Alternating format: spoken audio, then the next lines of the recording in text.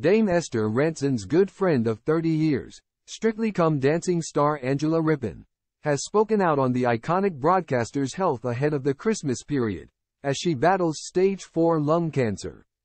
In an exclusive interview with Express.co.uk, Angela Rippon has shared her close friend Dame Esther Rantzen is really looking forward to Christmas, despite her illness.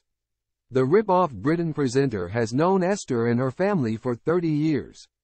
The Strictly Come Dancing star,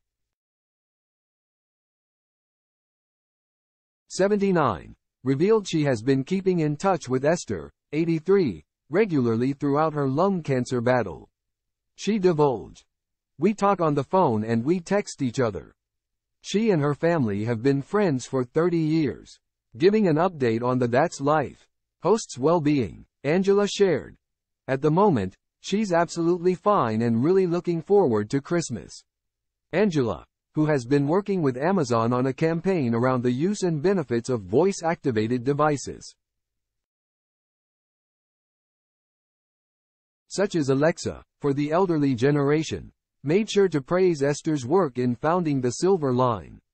The organization helps to ease loneliness for older people, especially as the festive period approaches. Giving advice to those who are finding themselves feeling lonely at Christmas, the star urged people to ring Silver Line, for a start, and ring your friends. Angela continued, "People will be lonely, but there are some people who will choose that, and want to be. And I think in the lead up to Christmas, that's as good a time as any to ring the Silver Line. The great thing about Silver Line is it enables you to talk to other people. And if you're someone who is lonely, why not ring them? And they will put you in touch with someone who will call you.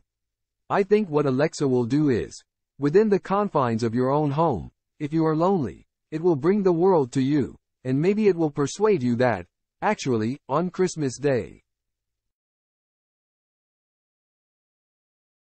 you could go and volunteer at a charity Christmas lunch and may persuade you that you could join a walking group. Or, you could find out if there is a group near you that's a book club.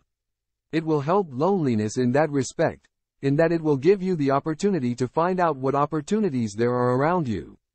In May, Dame Esther revealed her lung cancer had progressed to stage 4.